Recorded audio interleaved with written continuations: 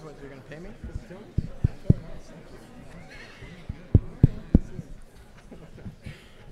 All right, can everyone hear me okay? How's the sound? A little louder? Okay, I'll be loud.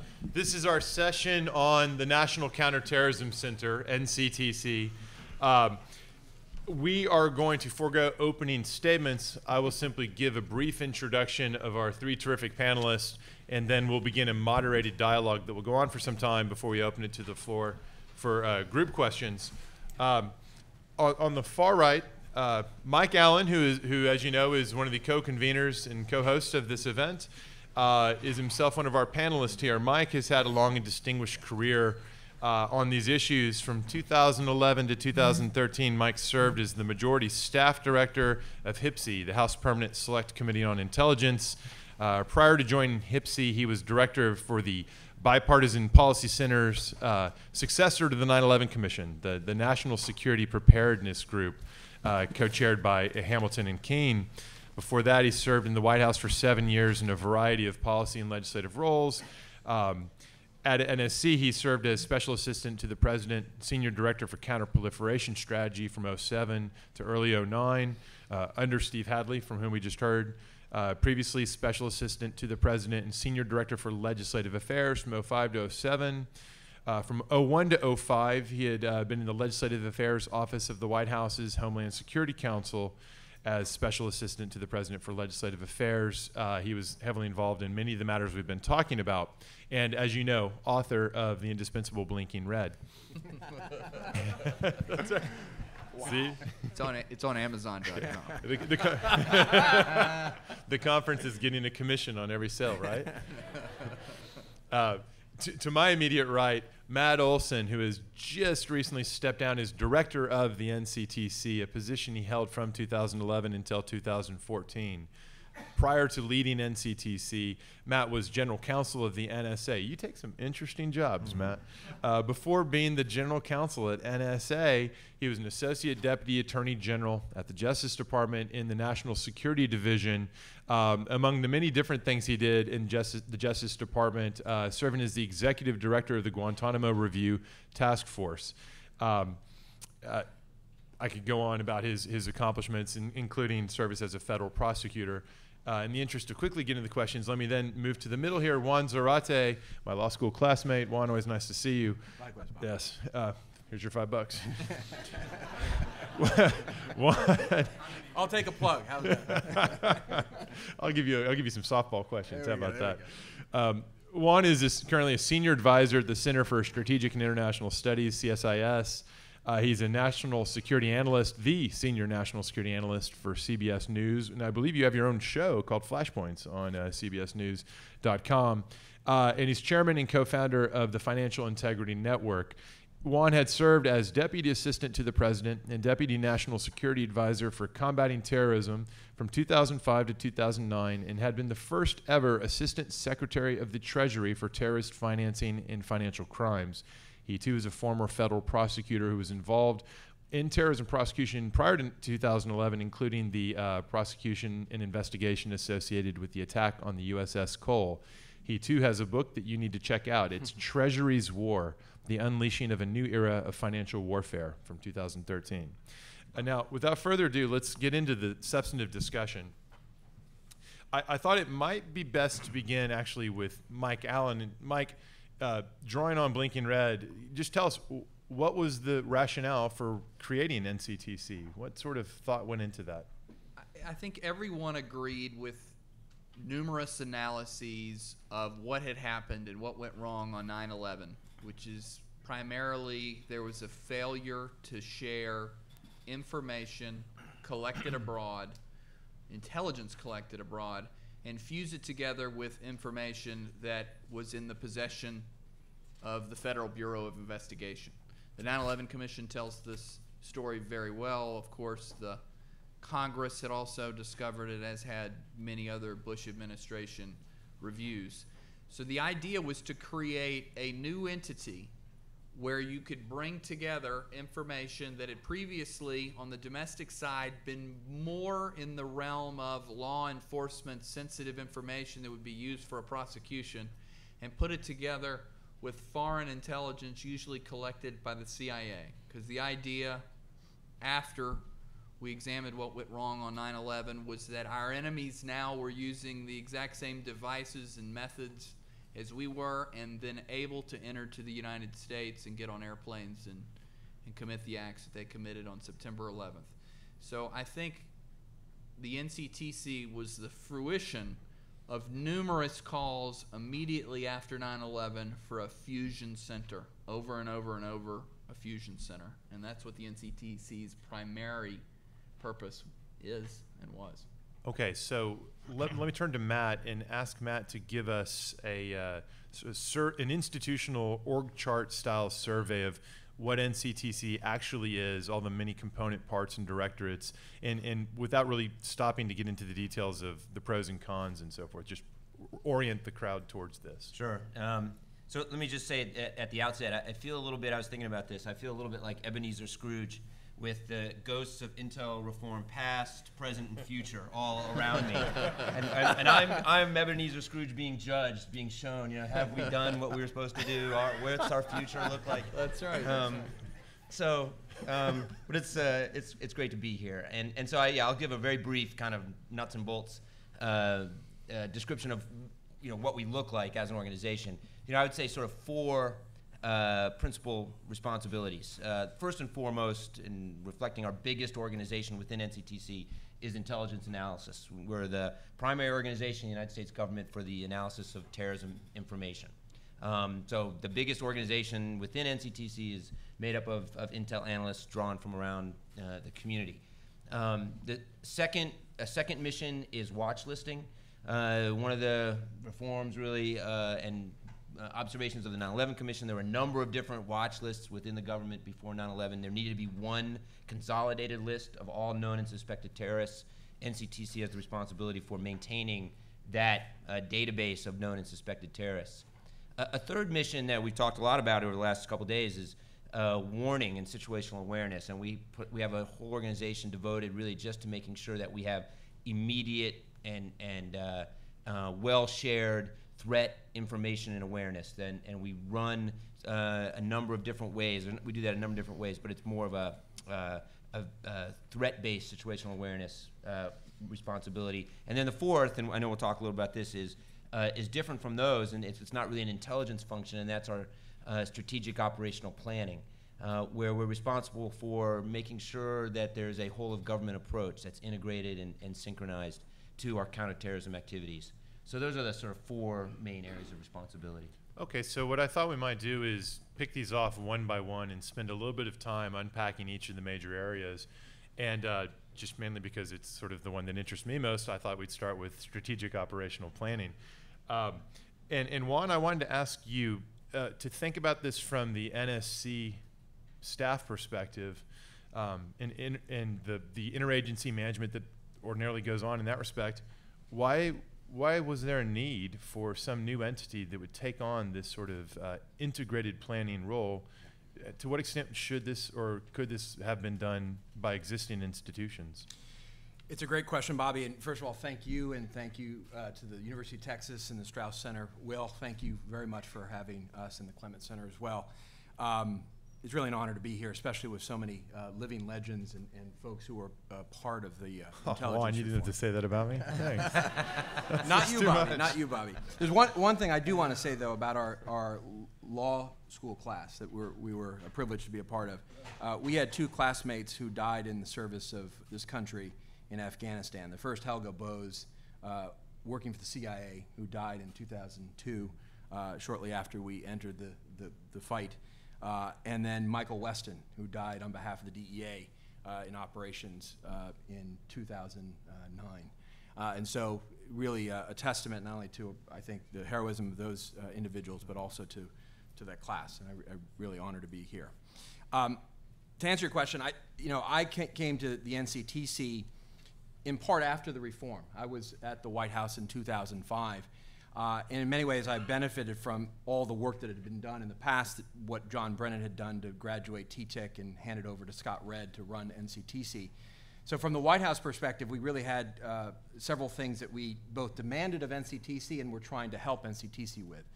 We demanded, obviously, the threat integration analysis, which was so key and vital to understanding the threats as they evolved, day to day and longer term.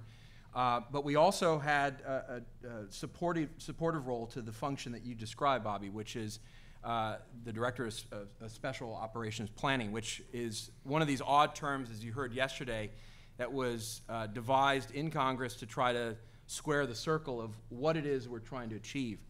I think some of the 9/11 Commission had envisioned that you needed some quarterback or some belly button in the U.S. government that was not only going to integrate the analysis, but then figure out what to do with it. To Steve Hadley's point earlier, it's nice to understand where the threats are, where the vulnerabilities are, but who's going to do what and when. And so there was a sense that you needed a bit more choreography to how we dealt with the terrorism threats as they evolved. And in some ways, that's what DSOP was thought of initially. It really wasn't that, though, and it never really has become that. Instead, what that role has become has really been an operational function from a strategic planning perspective. And the deficit here was really this, that the National Security Staff is constituted to support the National Security Council and the President. And if you're going to get into complex planning, both for near-term threats and for long-term contingencies, remember, in the counterterrorism world, much of the work is assuming the worst.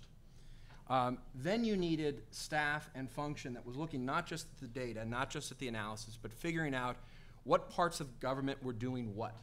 And that really then became the role of DSOP. And it evolved over time under different leadership and given the maturation of NCTC. Let me just very quickly give you a sense of that maturation. Initially, DSOP was really charged with putting together the very first, what we called National Implementation Plan, which was an attempt to take the broad strategy on the global war on terror and say, what are the objectives, what are the actions, who has responsibility for what? Incredibly tumultuous, very difficult to put together, but that's what DSOP did. That was important for a number of reasons. One, it established a role for DSOP in the government, created a community of interest. But more importantly, it gave life to the notion that we had to ascribe budget to what we were doing. And so there was, OMB became involved intimately in that process. We devised for the first time strategies on countering violent extremism, the ideological fight, the nuts and bolts of what are we going to try to do to counter message or to build a grassroots counter movement or enable networks countering al-Qaeda's ideology. We built for the first time a strategy around WMD terrorism, something, Michael, you and I worked on, and then Matt really evolved and progressed at NCTC. And then that became a way of organizing the government and thinking about tasks and initiatives. It then evolved even more so, and you heard a bit of this yesterday in terms of the support that NCTC and DSOP in particular is providing to John Allen. Because over time, what you had NCTC becoming was a bit more akin to an operational planner. That is to say, how do we respond to the near-term threats that are emerging, or frankly, to the threats that we're imagining but don't yet see in the traffic or don't yet see in the analysis. And so, for example, in the summer of 2007, there was a lot of chatter, a lot of threat, a lot of worry about what was coming around the corner. In fact, Mike Hayden likened it to September 10th, 2001. And so NCTC in that context was given the role of not just understanding the threat, but also trying to organize how we thought about detecting the threat, deterring it, and even interdicting it if we got to that point. And so that began an evolution for DSOP in that regard. And then we also saw DSOP becoming a center of contingency planning. That is, worst case scenarios or evolutions of threats. And so one of the things we asked NCTC to do starting in 2006 was to look very clearly at what we thought was a metastasizing of the al-Qaeda movement, starting first in North Africa with al-Qaeda in the Islamic Maghreb, but you could see it starting to form with the strategic analysis happening. So DSOP and NCTC was given the role of thinking, how do we deal with the regional manifestations of this group, and how do we cut it off from the core, and how do we strangle it before it gains momentum? And so there was a very neat and interesting evolution of DSOP with all sorts of consternation and questions as to what it should become. But at the end of the day, it really became an appendage of the NSC staff, and we very much relied upon it as a planning function for the U.S. government. Hey, Bobby, can I get in here? Yes. So I think that is an excellent, exact summary of exactly what the Directorate of Strategic Operational Planning at the NCTC did once it was put into operation. But I think it's worth going back just for a second and trying to remember what the 9/11 Commission was trying to do through the creation of an operational planning cell at the National Counterterrorism Center. This is important today because you hear the White House is appointing an Ebola czar. It comes up in the cyber context. It came up in the Department of Homeland Security, and that's the constant struggle in Washington to try and marshal resources that are embedded across the executive branch and marshal them in such a way as to bring all elements of national power toward a strategic objective. That's what the 9/11 Commission wanted to do with terrorism. They wanted to be able, in their words, to create an attending physician that while CIA was chasing down bad guys in Kuala Lumpur and FBI was looking into Islamic extremists who might be taking flight lessons somewhere in Arizona, that if these individuals from Kuala Lumpur were traveling to the United States, in the 9/11 Commission's mind, it should be this particular cell at the National Counterterrorism Center that would hand off the case to the FBI to make sure it was seamless. And so what they really envisioned, and the reason that a lot of people who study the interagency problems of the federal government thought they were getting, was a way to break down the stovepipes at the top and create a cell that could move across the interagency at something lower than the principals committee level. The last thing I'll say is, and I think this is instructive, not just because of the Ebola czar and how we organize for cyber and the future of the NCTC, but there was a revolt across the executive branch at the 9/11 Commission's recommendation that there be an operational planning cell. This was the one thing everybody in the executive branch could get together on immediately. The FBI agents, the special operators, everybody came and said, well, wait a second. Do you mean to tell me an NCTC director is going to be able to, as part of the plan, to go after a particular bad guy, direct FBI agents? That's my job. I'm the FBI director. And the DOD said the same thing. Do you mean an operational plan, like you're going to go raid a safe house somewhere in Yemen? That's my job, and that encroaches upon my duties under Title 10 as Secretary of Defense. And so what they did in the Bush executive order, which was repeated in the Congress, was insert the word strategic in front of operational planning. And I'll tell you, I still don't think anybody in Washington knows what strategic operational planning means today. So the very first, I read the 9/11 report right in the very first day I got into office. I called up McCraven and Mueller and Petraeus, and I called them all into my office, and I showed them my plan for rolling up that safe house. Now we're going to lock up these guys here. We're going to move the people in this way through that door, and then we're going to take them back. We're going to prosecute them here in this district.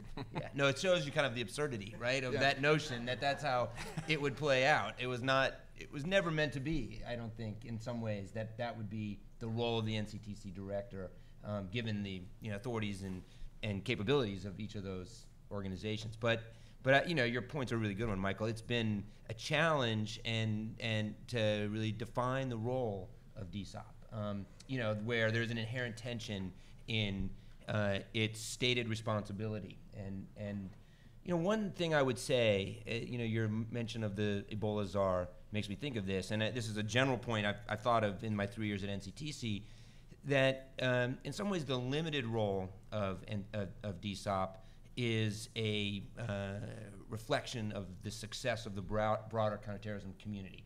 In other words, what the 9/11 Commission identified as a problem, a weakness, I think is no longer really a weakness in terms of the level of cooperation and collaboration and partnership and really seamless working together on operations. So there are examples, and that's where DSOP has proven itself to be very effective where we don't have that. And we can talk about what those are, cyber operations or countering violent extremism, some of the foreign fighter issues we've dealt with, where we play a critical role bringing the community together. But on so much of what the community does on a day-in, day-out basis, it does without the need for attending physician.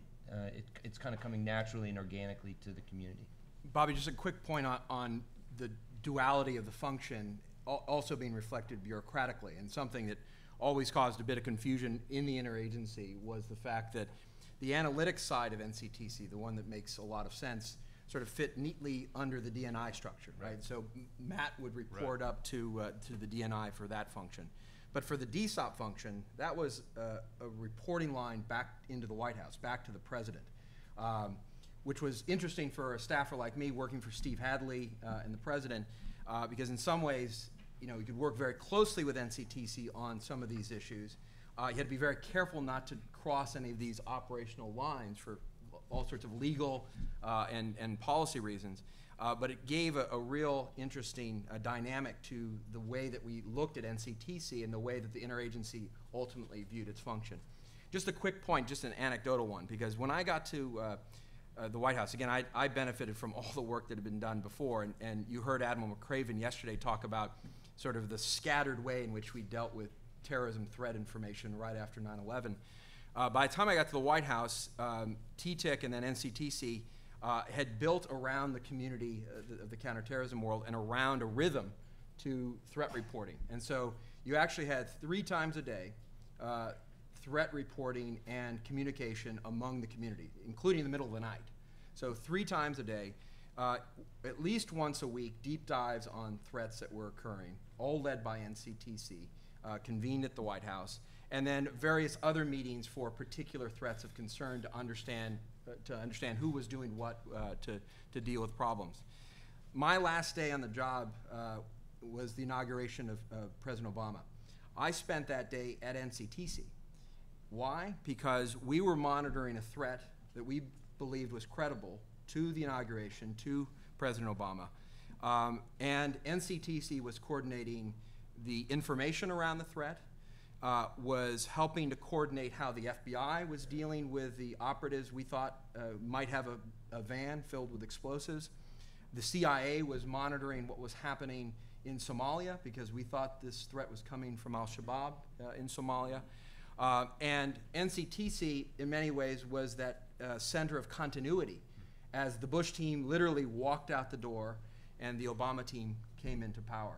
And so my last day on the job, I was sitting at NCTC, literally watching the president give his inaugural speech. Fortunately, the threat had washed away. It wasn't real, but we didn't know that for sure until about 2 hours before that moment.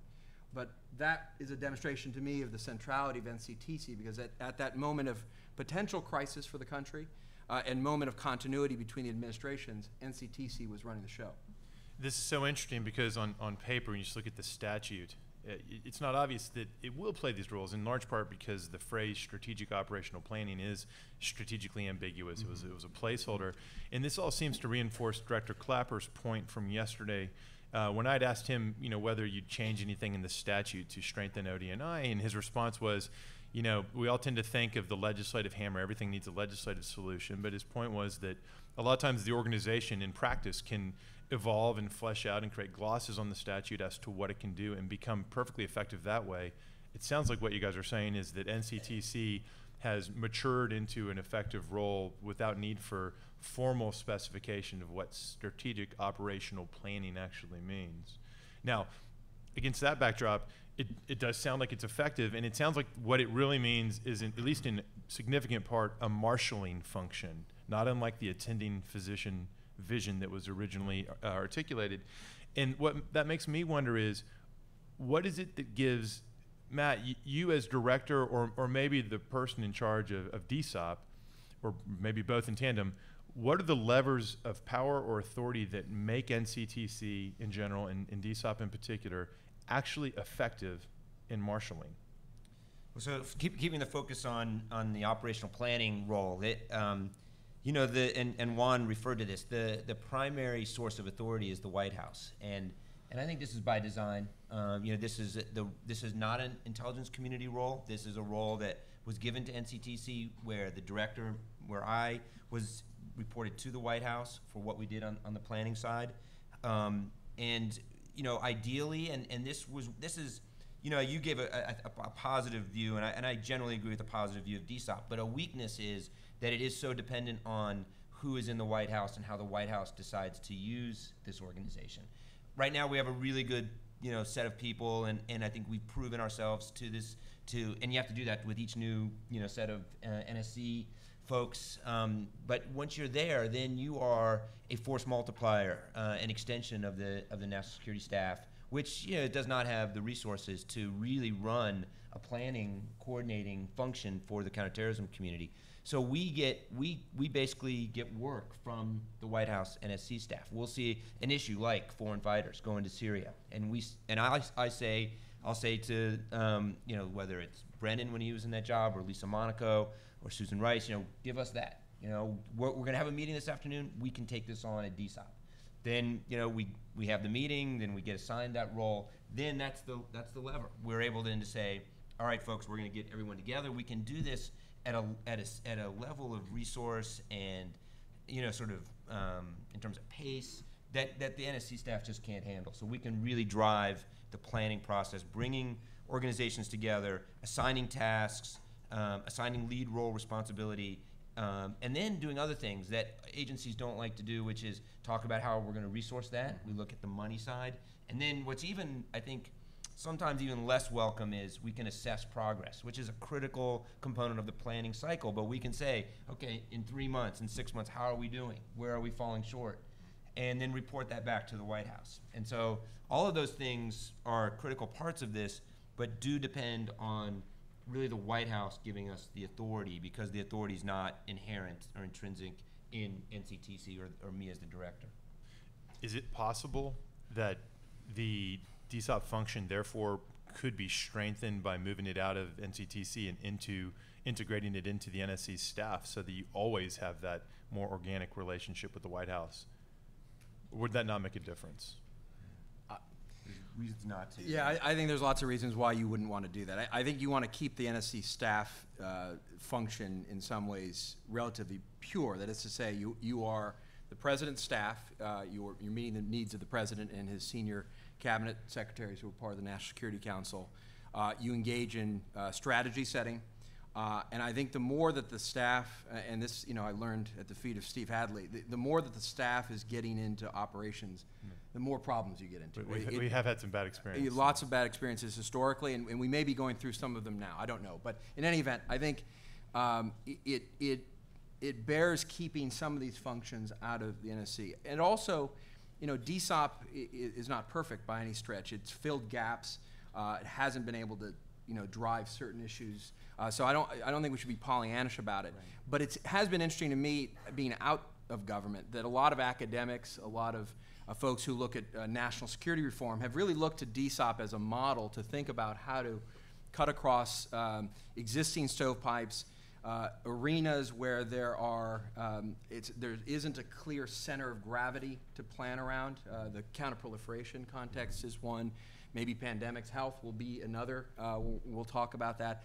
So, I think there's strength in having this kind of function exist outside of the White House, in part because of the objectivity dimensions, but also to give it weight that is close to some of the engines of information that are important. In this context, that's NCTC. It's not a perfect model, though. And again, I think we should be realistic. DSOP has not been either what the original framers of the 9/11 recommendations had really envisioned, nor has it been a disaster the way that some thought it might be. I'm intrigued by something you said a moment ago, and I can't resist asking about it. You mentioned the concern, maybe a speculative concern, that perhaps the staff is too focused on operational matters or involved in operational matters right now. Do you want to elaborate on what you had in mind? I'm not going to elaborate on specifics, but I will say I think there's a dynamic tension for policymakers, and Steve alluded to some of this in his remarks at lunch, which were fantastic. The White House is the center of gravity. The White House is where all roads lead in terms of authority, in terms of political exposure, in terms of all the dimensions of policymaking in the national security field. And so when there's an issue, whether it's a crisis or a festering problem, the tendency is for the White House to pull those issues in. And part of that is to pull intel and analysis. But there's also an instinct to try to control how the operations and the dynamics around either crisis management or the operations themselves are handled. You know, I'm not criticizing this, but it is interesting that the picture of the bin Laden raid that most resonates is the picture in the White House sitting room, right? But center of gravity operationally was Leon Panetta's office and Bill McCraven in the field. But the picture was of the White House. And so there's a dynamic tension there because the White House needs and wants to be controlling very sensitive issues, needs to think about the operational implications, but at a certain point, it's only the president that has that authority and not the staff. And I think there's a real tension there that every national security advisor and every president has to be wary of. Fair enough. Matt, when the NCTC is performing this marshaling function, when it's herding the cats, I'd imagine that not all the cats are equally cooperative. In your experience, are one or more of the component entities of the IC reluctant to be part of this larger integrated planning process, or is everyone playing ball at this point pretty well? And has it changed over time? I mean, my experience is everyone is playing ball pretty well. I mean, the imperative of 9/11 and of intelligence reform has really become manifest in a very collaborative relationship among the agencies. There are hard issues. You know, there are hard issues that have difficult policy implications or are or may affect a particular organization's, you know, their own sort of tribal instincts more than others. You know, and then some agencies are not used to being part of this effort. Like when we work on countering violent extremism, you know, we're bringing in sometimes agencies that aren't part of the traditional counterterrorism group. You know, maybe the Department of Education, which isn't used to this. And so there, I think we've been able to, you know, DSOP's really proven its worth by being an organization that can be sort of an honest broker. This is maybe a bit of the genius of not being operational, and that is, you know, not having an operational stake in an outcome gives NCTC and DSOP in particular the ability to, you know, sort of step back and say, okay, we have no real stake in how this, you know, what policy ultimately is adopted or who does what, but, you know, here's what we think makes sense, and we have a bit, you know, sort of credibility that comes with being, you know, completely neutral in that. Mike, can I ask you to talk about where Congress fits into this picture, and in particular in terms of oversight on one hand, and on the other hand, the sort of support that entities can really benefit from when legislators are very familiar with their business and can back them when their equities are at stake appropriately. Does NCTC, where does it fit in the congressional picture now that it exists? Is it a HPSI entity? The Homeland Security Committees were able to get their hooks into NCTC very, very early, and they're not going to give it up. I think the NCTC has got different levels of congressional oversight. Certainly, the HPSI, the two intelligence committees, oversee what the NCTC does.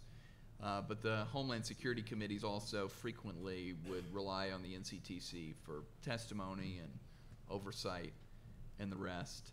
You know, I think most of the congressional committees were sort of in on the joke when we designed the DSOP.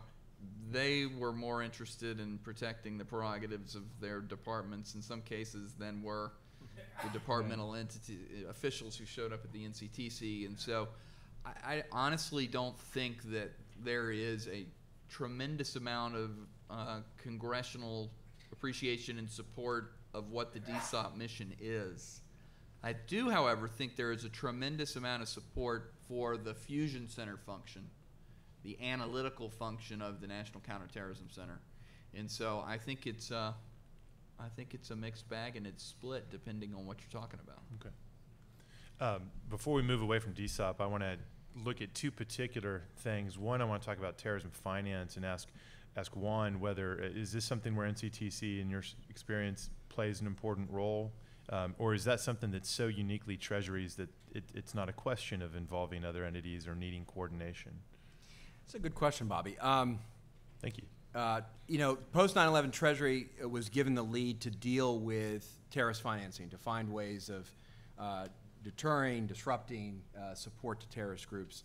And the challenge with that, of course, is it's not just Treasury tools or authorities that are brought to bear.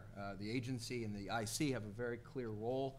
The FBI does, law enforcement across the board, the State Department does. And so the interagency process around that developed very quickly after 9/11, but centered around Treasury. And so in some ways you had sort of a precursor to DSOP in the terrorist financing context through the policy coordinating council and process that the White House runs. And so that ran fairly well for a number of years. One of the things that DSOP did, though, and this was back in 2006, if I recall correctly, they actually began to develop operational plans around terrorist financing. In some ways codifying and memorializing what had already been happening, but also being a bit more creative about thinking about what was to come next. And so in that context, it was DSOP and NCTC complementing the community of interest and the set of actions that were already happening both domestically and internationally around terrorist financing. And so Treasury in some ways has retained its primacy. Part of that is because Treasury is the only finance ministry in the world that has an Office of Intelligence and Analysis, built in 2004 with the creation of the Office of Terrorism and Financial Intelligence. And that in some ways has brought further the center of gravity of these issues toward Treasury, with the Assistant Secretary for those issues, for those of you who like bureaucratics, also serving as the DNI's National Intelligence Manager for threat finance, which is now the term du jour for terrorist financing. It's threat financing. And so it's a great question, because I think here you've had a bit of a hybrid approach where an agency that clearly has a mandate, the authorities, information that are relevant to a mission, has a central role, but it's then complemented by other structures that are helpful to it. That's interesting. Did that switch to threat financing? Does that mean we'll soon have the war on threats? Is that the direction we're heading in? Well, actually, just a quick note of history, which is important in the current context. I think we're going to see a revision of this. Threat finance is a term that's come from the military, because it's a doctrine where the military, especially in Iraq and then in Afghanistan, saw that we had to understand how the enemy was resourcing itself and understand what we could do to disrupt it, both where the fight was being had and then internationally. You had in 06 and then 08 the creation of threat finance cells on the ground in Iraq and then Afghanistan. The one in Iraq was dismantled in 2011, and I would say we're about to restart that process again to understand how better to disrupt the Islamic State financing, which is something Stan McChrystal, Treasury, and CENTCOM were doing pretty effectively on the ground in 2007, 2008. Well, and this goes back to our classmate in the role of counter-narcotics. I assume there's an integration task where you're pulling together worlds that don't, actually probably increasingly often do intersect and are getting comfortable working with one another. Well, sorry for taking more time with this, but part of the reason Michael was in the field with the DEA raiding a site belonging to Taliban narco traffickers was that the DEA had taken the lead role for the Afghan threat finance cell, given to them in 2008.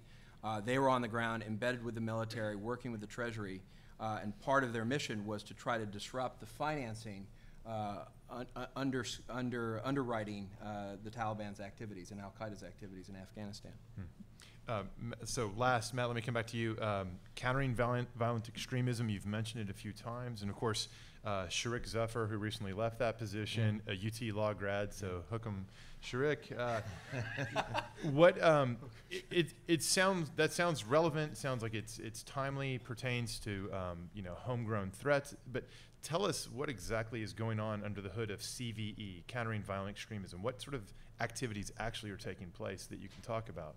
Sure. I mean, I can talk about, this is an effort that we engage at NCTC, but we're doing this with the Department of Justice and FBI and DHS, and Quentin is here. He had a big role in this when he was at the White House.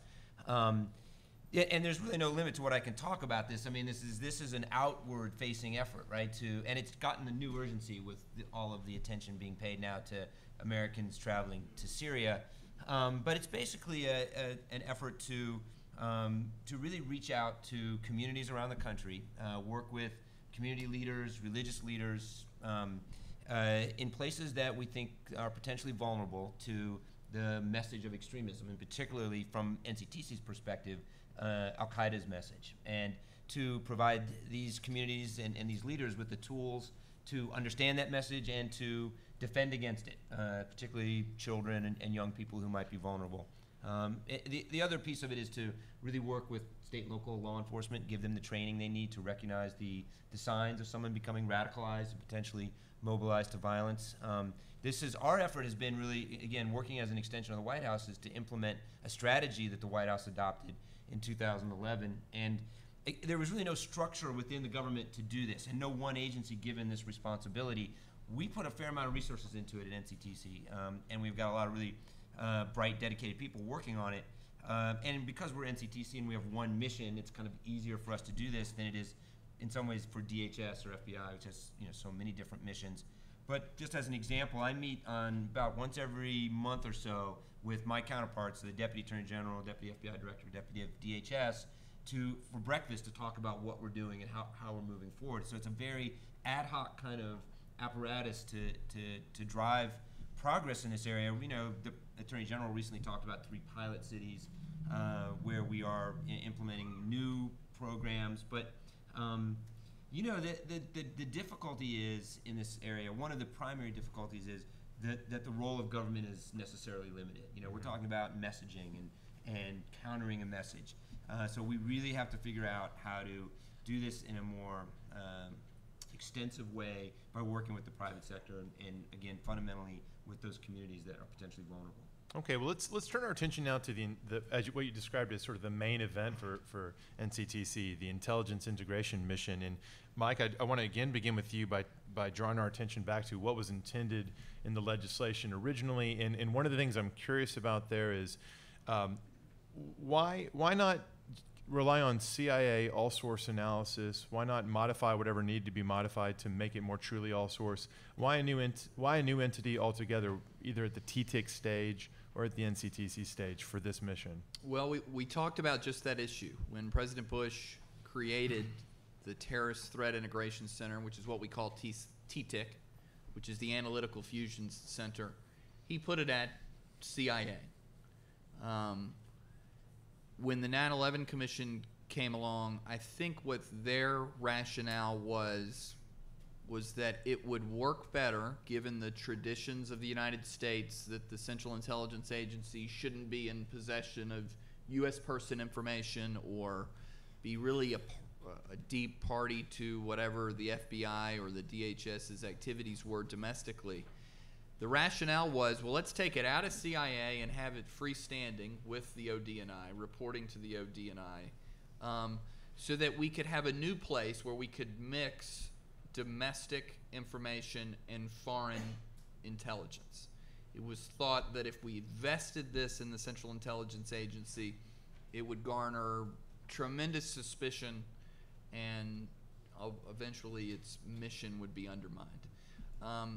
I think what people were going for, and I think this effort continues today, and we can hear from Matt on this, is I think everybody is generally aware of just how many dozens and dozens of different databases there are throughout not just the intelligence community, but also through the Department of Homeland Security that would have a bearing on stopping terrorist travel or locating a particular individual. And so I think what the intent of the fusion function of the NCTC is a place where all of these different portals can come together and be viewed and analyzed by a separate analytical core whose core mission is the protection of the homeland. I think that's what we're going for. I think there have been, of course, bureaucratic obstacles, technological obstacles, and the rest, but my sense from working on the House Intelligence Committee was we're making steady progress over time in DHS and other people who didn't want to surrender a particular database to the NCTC have, under certain conditions, given up access to those databases, and that has in turn improved the ability of the NCTC to track the bad guys. Juan, what did it look like from your perspective during the second term of the Bush administration? How, as it started getting off the ground, how did it perform? What kind of challenges did it face? It ran very well, but there were limitations, and limitations that still exist in some ways, both by law and design, but also a little bit of lore too. You know, from the White House perspective, it was incredibly helpful and useful to have this function, whether on a daily basis or more strategically, where you could say, look, this is where we need to have all the information go, whether it's domestic or foreign, to look at this particular set of problems. And then to be able to rely that that's actually happening, that the dots are being connected, however you want to call it, that analysis and work was actually happening, and that the president, the national security advisor, could be well served in terms of the decisions that then had to be made. So from our perspective, that part of it worked very well. The problem, though, I think sometimes with the lore around NCTC is there's a sense that it sees all, and it's instantaneous, and all the databases are sort of fed in neatly and easily, and you've got a supercomputer sort of spewing out where the latest terrorist is going to come into the country, et cetera. It doesn't work that way, right? You still rely on analysts to be both intuitive and imaginative, to Steve's point earlier. You rely on kludging systems together, which by law, in many cases, are kept apart. For example, American citizen data. And rely on sometimes fairly clunky analytic ways of getting at certain potential problems and answers. And so it was a relief from a White House perspective to have some place that you could rely upon. But sometimes there was a sense of over-reliance when in fact there were still gaps in the system, and gaps that still exist. You know, sometimes the NCTC director, and I love Matt and loved Mike Leiter and Scott Redd before him, they're often called the Jack Bauer of the US government.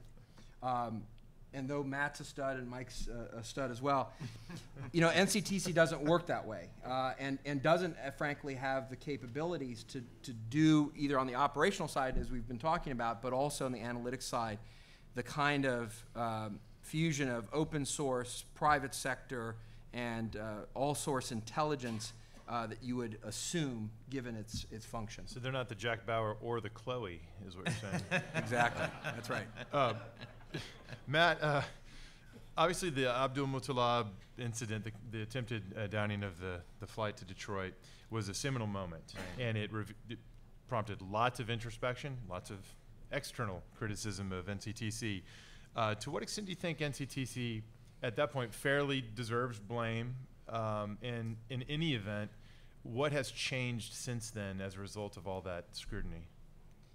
Yeah, I mean, I wasn't there in Christmas Day 2009, but you know, obviously I was aware of the criticism, and I think in some ways it's a reflection of the point that Juan just made, that there's this impression that that we are this all-seeing, all-knowing entity that was set out by the 9/11 Commission to be able to immediately identify these types of threats.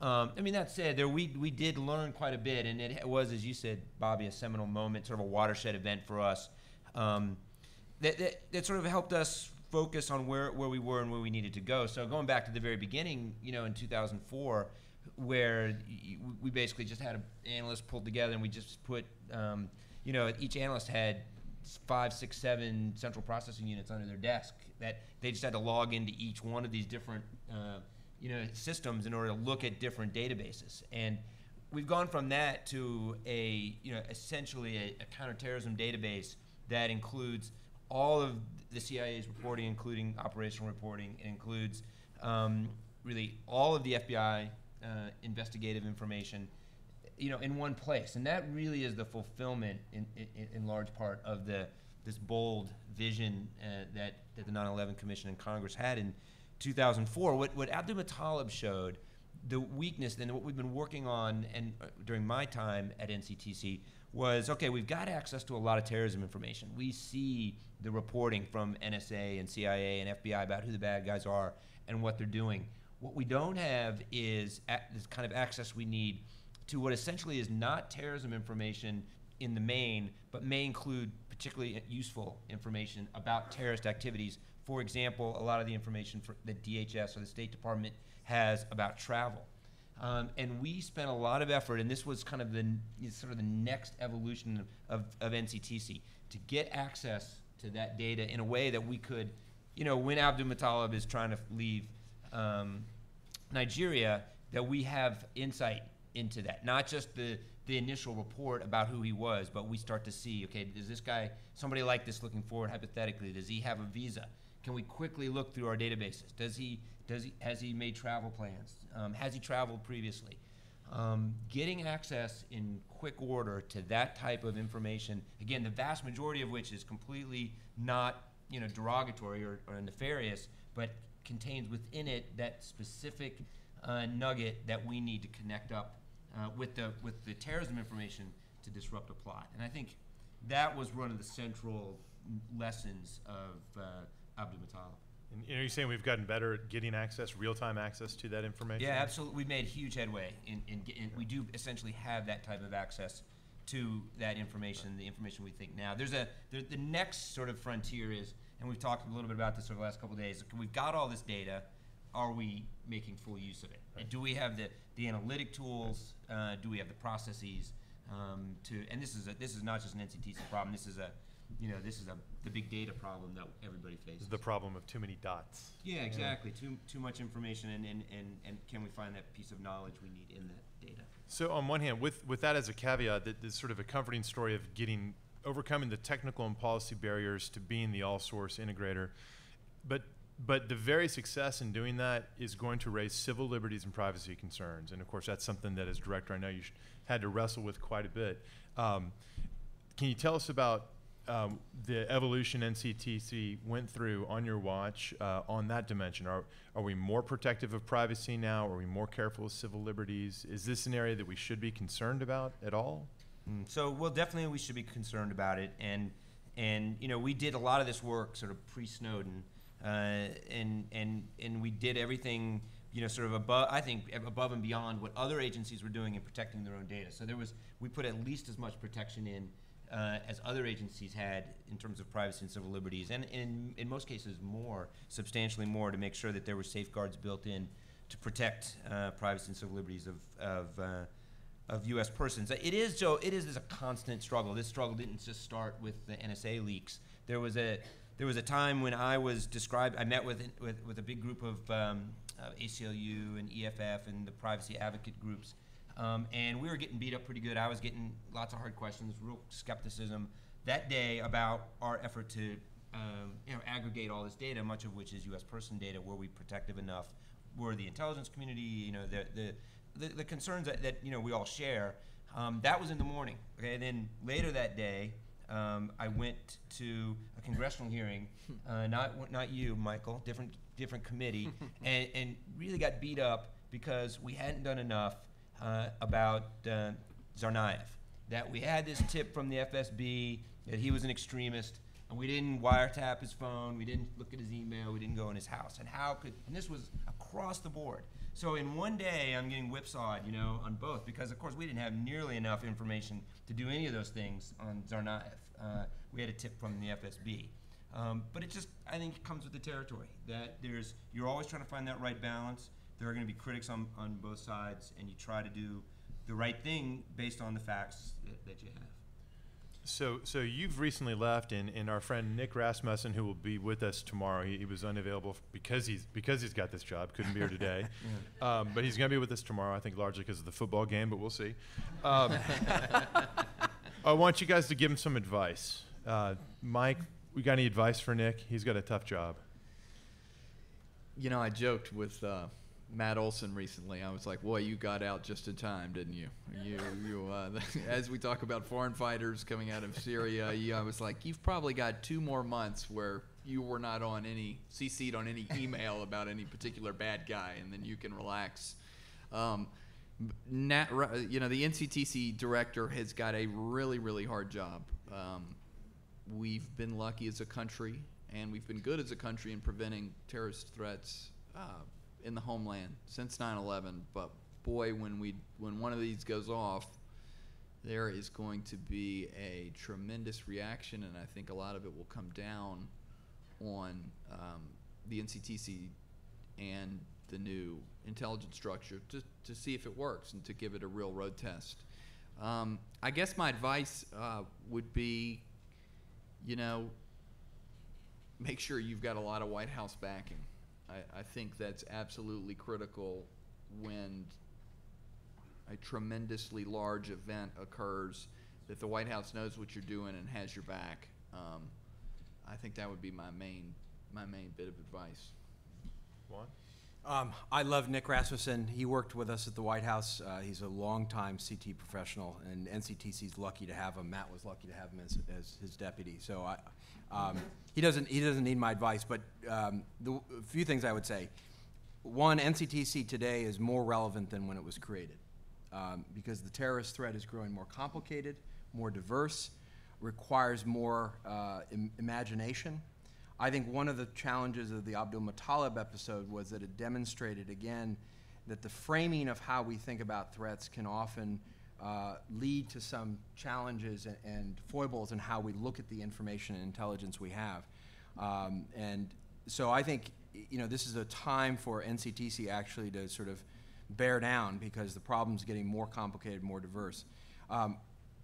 You know, in terms of real world suggestions, one, tend to the people, because I think the reason NCTC has been successful to the extent it has been because it's had good people, great leadership, from Matt, Mike, Scott, John Brennan, starting with TTIC.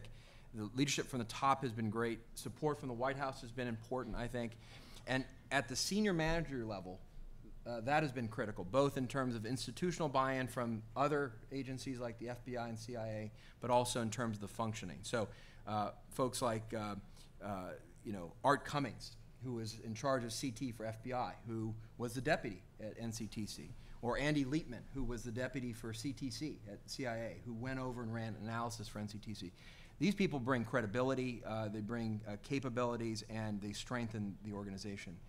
The last thing I think I would say in terms of the question you posed on privacy, civil liberties is you're always going to get whipsawed.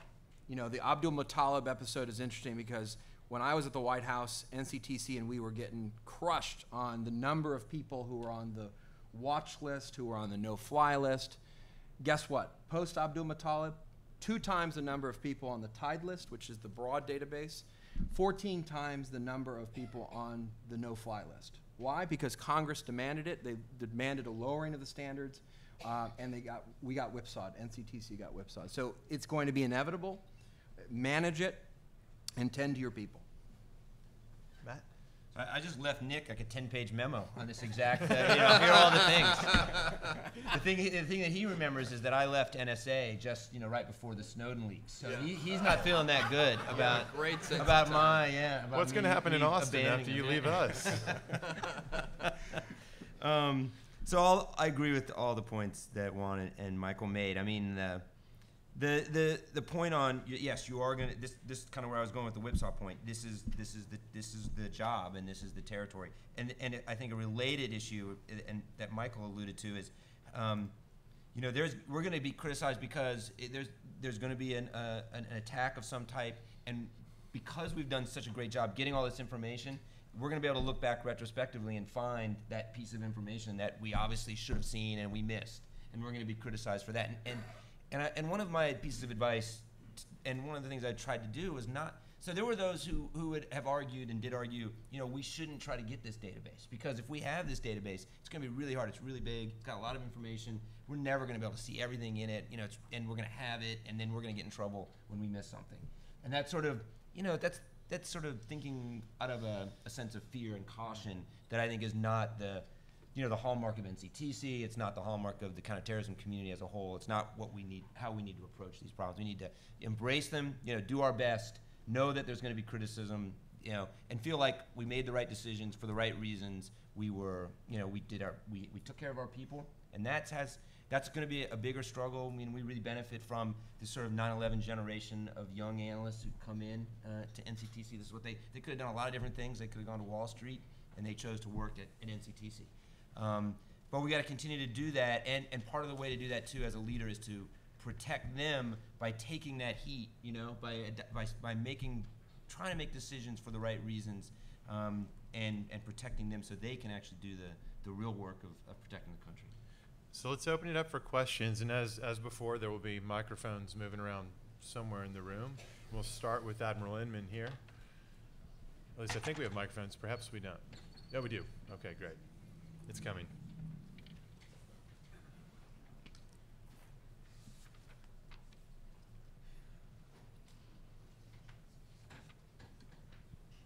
Thank you. Matt, there are two questions for you. First one is thinking back over a long career where we bobbled a lot of things. Critical issue was lessons learned. To what degree do you have a process instilled at NCTC to go back and try to develop lessons learned? Specific thing I have in mind here is the Zarate brothers, Boston bombers. Right. The second one gets to what kind of a flow or turnover do you have of these bright youngsters? After a while, you get tired working at the same problem. What kind of a process do you have to keep some flow and look to have fresh talent? Yeah. Thank you, Admiral. The lessons learned question, you know, after Boston, we did an extensive look back at what we knew when we knew it. What, you know, did we miss things? What and how do we get better? We had one of the critical issues that we faced was our ability to process information really quickly. If you remember, there were about 5 days or 4 days between the bombing and the identification of the Tsarnaevs, and during that time we were struggling to really take full advantage of the information we did have. And you know, I would ask, okay, how many people in this tied database were in Boston, or do we have information may have traveled to Boston during that time frame? Crunching that information, which I would have hoped, and I think the American people would expect we could, half an hour to get that. That was taking many hours, in some cases days.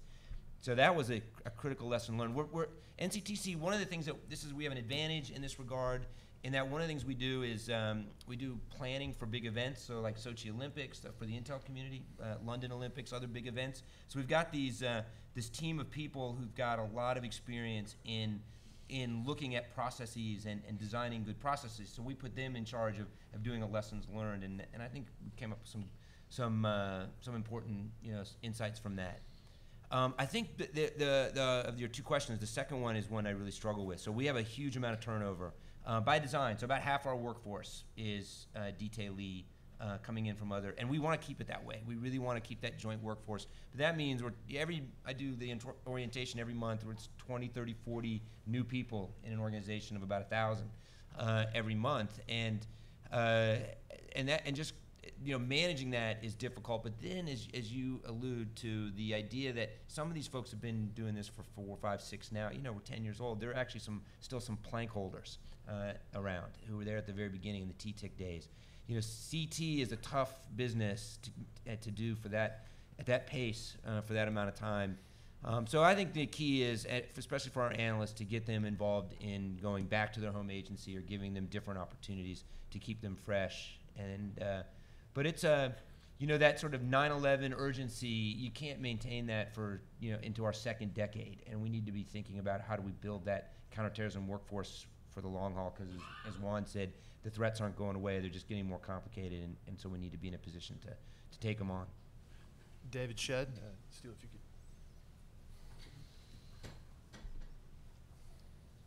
Mine's more in the form of a comment about a beneficiary as an operational agency that has taken great advantage of NCTC. By way of that comment, I would say the access to the database of DIA analysts who are now serving in an agreement that we have with NCTC. I found enormous cultural resistance at DIA to having them go to NCTC. But as a result of that, they're coming back in part to Admiral Inman's question about these analysts and the burnout factor, if I can put words in your mouth, coming back refreshed because they've had an interagency experience. They've been up and sideways with, alongside of the domestic side with FBI and so forth. So somewhere on the order of 50 to 60 analysts rotating in and out of NCTC with that much broader access to databases. What do we get out of it? DIA inside the defense counterterrorism threat aspect is co-production with NCTC. And I think that's a much stronger product for you. It's definitely a much stronger product for us. So all by way of a comment of someone that has actually seen it, lived it, and really embraces the NCTC concept in practice. So if I could just say, this was an innovation initiative that I somewhat inherited, but helped because of David's leadership in making happen with DIA at NCTC. This is an extraordinary number of DIA analysts coming in, and the goal is working together with our analysts side by side and joint production. And the number of joint pieces, especially in a time of constrained budgets, that we're able to write so much together instead of separately, in parallel. It serves the policymaker. It's the right thing for the American people. Larry Wright.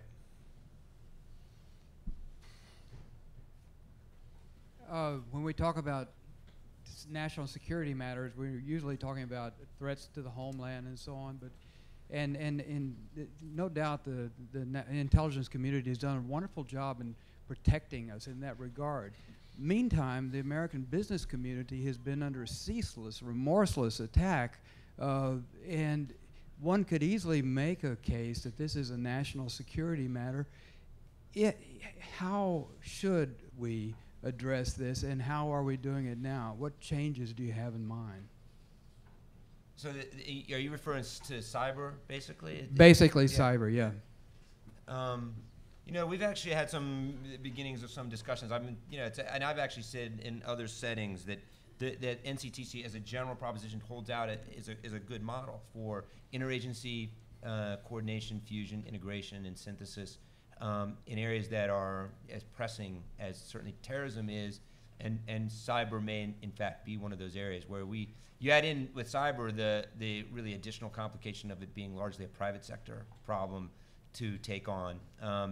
So if the question is sort of, do we think about this as a potential approach to cyber? I think it is something that is worth taking a hard look at.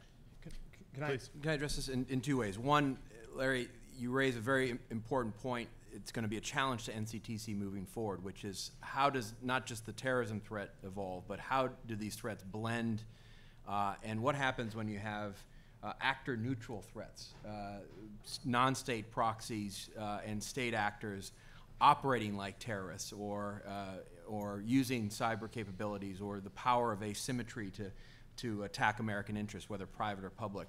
I think it's a major challenge for NCTC and, frankly, the government, because we've tended to sort of cabin these things. And you look at the way we designate groups by the State Department or Treasury, there's a very formulaic way of doing it. A lot of these threats are beginning to blend, and they're blending in some ways in cyberspace. And I think that's a real challenge for the IC and NCTC in particular. In terms of a different approach, I've written a little bit about this. I actually think we've got to move to a different legal construct, and one that looks, frankly, in some ways, a cyber privateering model. That is to say, that is a much more active public-private partnership that maybe even learns from the letters of marque and reprisal of the 18th and 19th century, where government was empowering in a more aggressive way the private sector to defend itself in coordination. The problem, of course, in the post-Snowden era is you have a lot of suspicion and angst in terms of that coordination.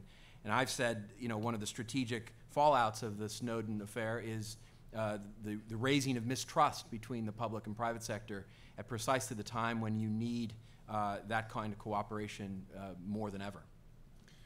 We have a bit of a queue here. First, we'll go to John McLaughlin, and then be to David Schanzer and Chuck Alsop. So, Steele, if you would get it over there to the director.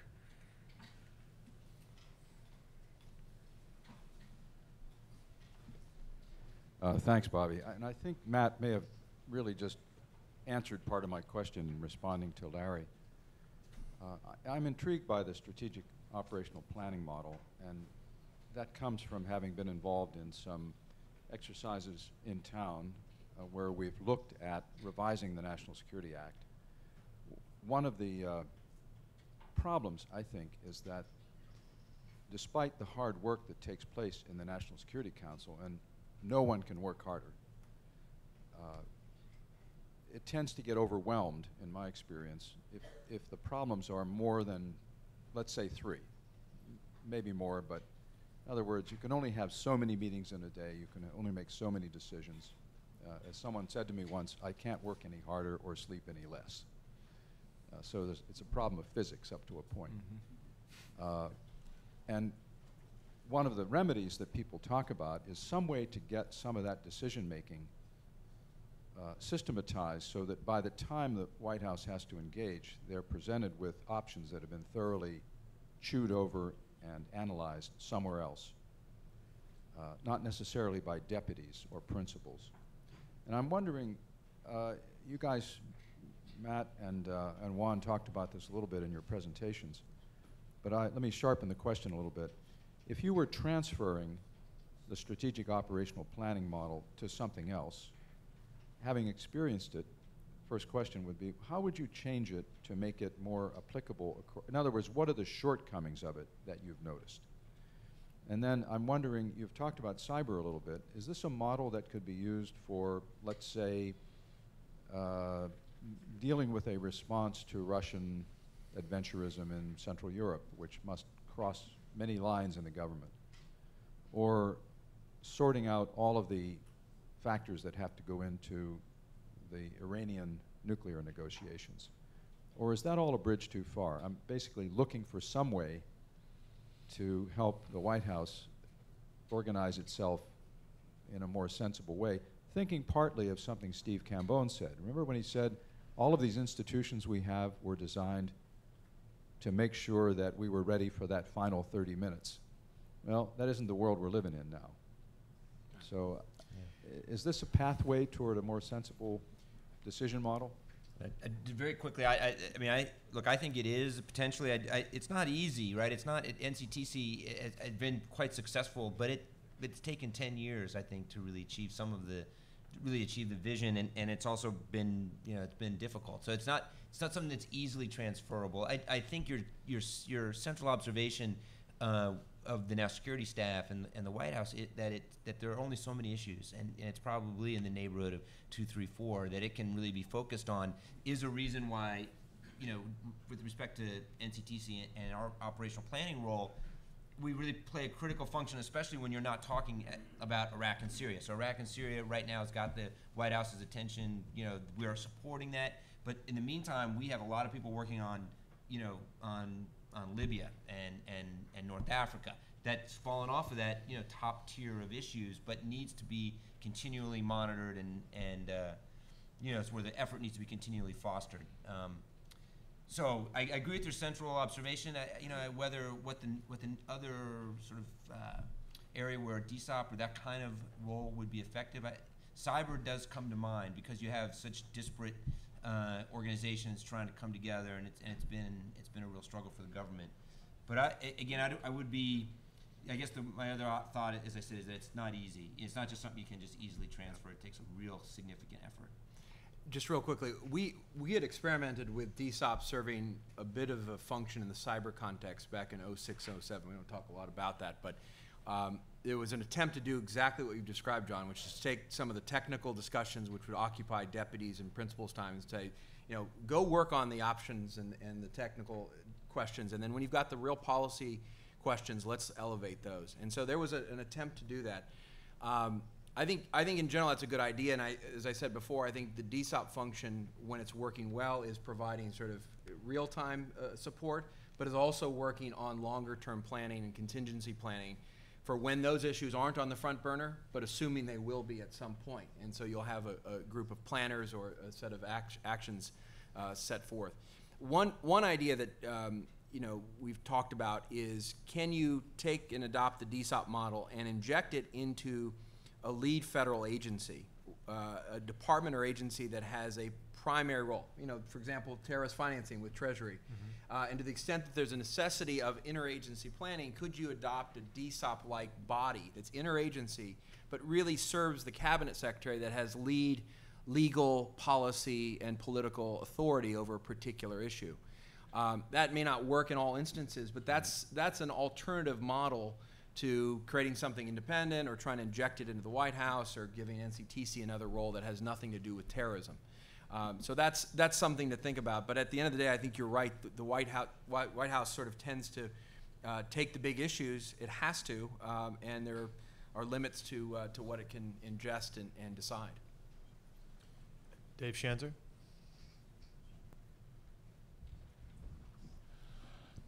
Hi. I'd like to ask two kind of Homeland Security related questions. The first is about the regional fusion centers. There's been a lot of reports criticizing them, and my impression has been sometimes they had a lot of structure but not a lot of intel to fuse. And I'm wondering, you know, Matt, you have a fusion center, but you're not the only federal entity that has fusion centers. You know, at what point do we, you know, you have weapons, proliferation of weapons of mass destruction, when do we have mass proliferation of fusion centers? And does that ever get to be problematic from you, both with respect to the regional fusion centers and then other agencies around town that have them? And the second question is kind of related, is about how DHS plays in this intelligence fusion role.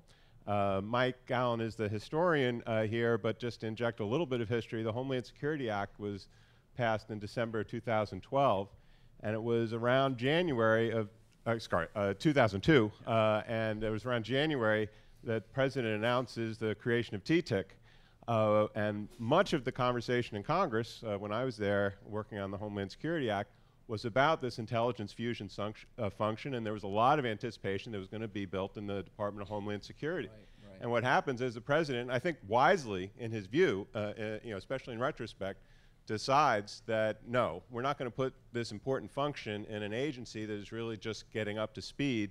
We're going to create something else, and that's where TTIC came from. But before Tom Ridge's had even found out where his keys were to his office, that function was kind of ripped out of DHS, and that Office of Intelligence Analysis has done, had a lot of churn over this period and struggle for its own identity.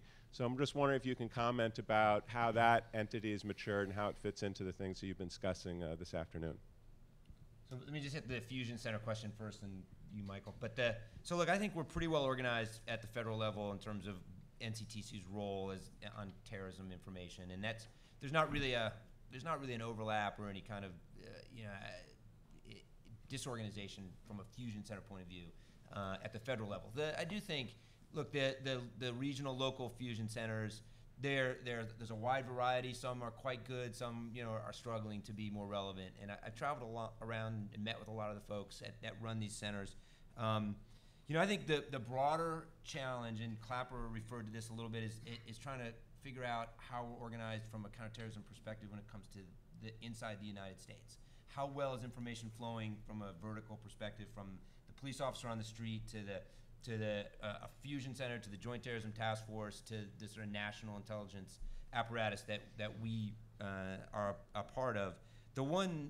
We've done a number of things at NCTC to help out there with that flow of information, but the one I would mention right now is a small element within NCTC called the Joint Counterterrorism Assessment Team, JCAT, which is a detailee opportunity for state and local police officers and firefighters to come spend a year or two at NCTC. They get all the clearances, they work side by side with our analysts, they read the classified information and analysis, and then they rewrite it or repurpose it in unclassified format so it can be put up on a bulletin board in a police department or a fire station. So one person who's going to do that, I just met, Matt Rush, is an Austin firefighter, a captain with the Austin Fire Department, who's going to join NCTC in a month, soon.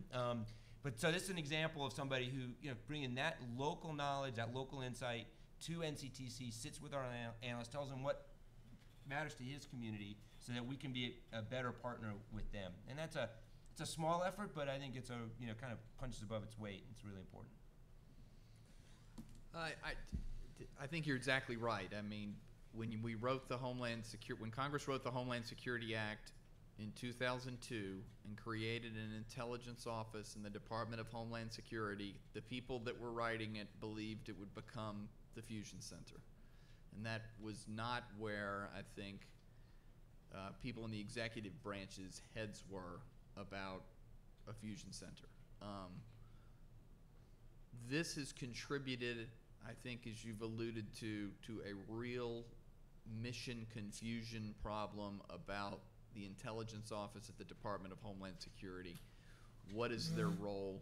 They'll cite the statute and show you where we have broad authority to converse with state and locals and to collect and put together different amounts of information, but they don't really do that, and they're feuding with the FBI.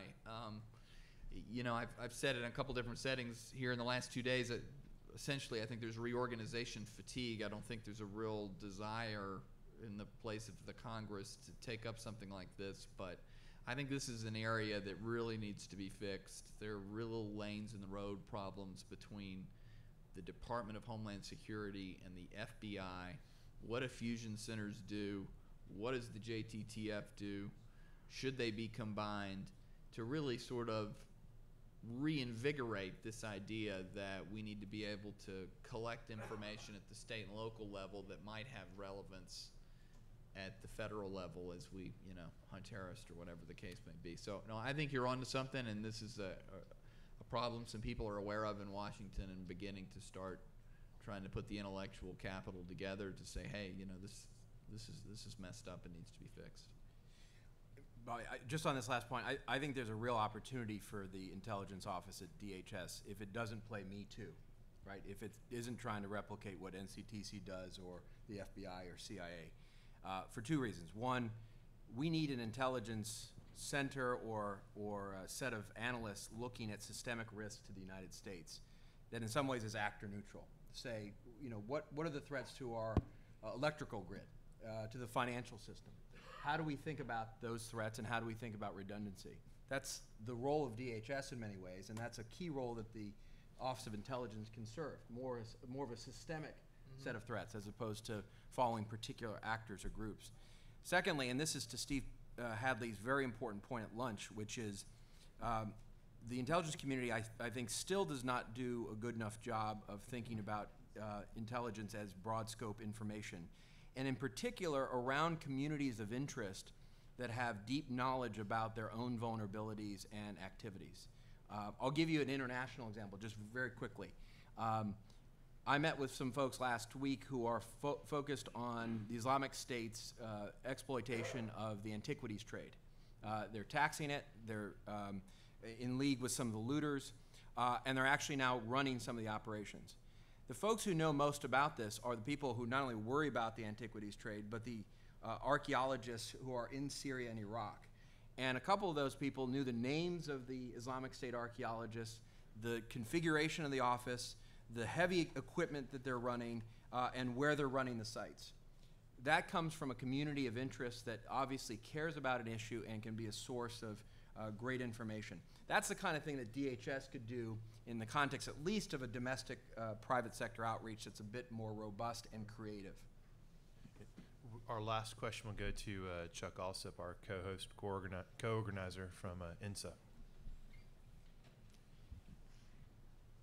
Hi, Matt. This question is going to be mainly for you, but I would welcome the comments of the others on it too. One of the reasons INSA was very happy to partner on this conference was the opportunity to have a meaningful dialogue outside of Washington on the realities of intelligence activities in this increasingly complex, networked digital age. We were reminded yesterday by Director Clapper that the Snowden revelations significantly affected the methods that terrorists and others were using to communicate. We've heard a lot in the last day or so from Director Comey about the potential effects of the encryption of some of the telecommunications that Apple and others are doing. So can you give us a sense of how this affected the quantity and quality of information you had available to you, and what challenges this presents for the IC and the nation moving forward? Yeah, so I'll just shorthand your question, Chuck. It's a huge question and a huge issue, and essentially the question is, how have the sort of the implications and fallout from the stolen NSA documents affected our collection and what we see from a CT perspective, and what are the challenges going forward. So, there's a number of ways in which it's affected us. So the first, is the operational impact, and what we've seen is the adversary, the targets that we're tracking, they are reading the press. That we know. They are adapting their ways of communicating to what they're learning from what they're reading. So they are adopting more encryption. They are changing, service providers. In some cases, they're going dark altogether. Now, they have always suspected that we had some capability to conduct surveillance, right? They've always been somewhat wary. But there's no doubt from what I've seen in specific instances where they have altered what they're doing at an increasing rate and to an increasing degree, in other words, a higher degree of communication security over the last year. And that's, we've lost communication collection because of that on important targets. That's short term and maybe medium term, I suppose possibly long term. We're going to work very hard to regain that kind of access. But then there's, longer term fallout, the one that Director Clapper mentioned and Director Comey as well, in terms of this sort of paradigm shift that seems to be taking place in terms of our relationship with providers, the internet service providers and the communication companies, where as before, if you had a lawful order and you presented that to them, I did this when I was at the Department of Justice, there was no question about compliance. Now it seems to be that it's the opposite. It is the position of these companies not to comply, or at least to really make it difficult for the government to obtain compliance. There's not a sense of cooperation. That's a longer term problem, and that we're going to have to really focus on addressing. And then the last thing I'll mention, and probably the more far-reaching problem, is the erosion of trust that's been the consequence of the fallout, the trust with the American people, that really what the companies are doing is reflecting. And we're going to have to be, again, more transparent, because that transparency will lead to more trust, which will lead to more legitimacy for what we're doing, and that will allow us then to have the authority we need to do what's necessary to carry out our activities and protect the country. And we'll get there. It's just going to take, we're going to have to be a little more transparent, and over time we'll regain that trust. But we definitely have lost, no doubt we've lost some of that trust that we had, that makes our job much more difficult. We will resume at 4 o'clock for a fascinating panel on the jihadi terrorist threat. Let's thank our panelists for a very informative session.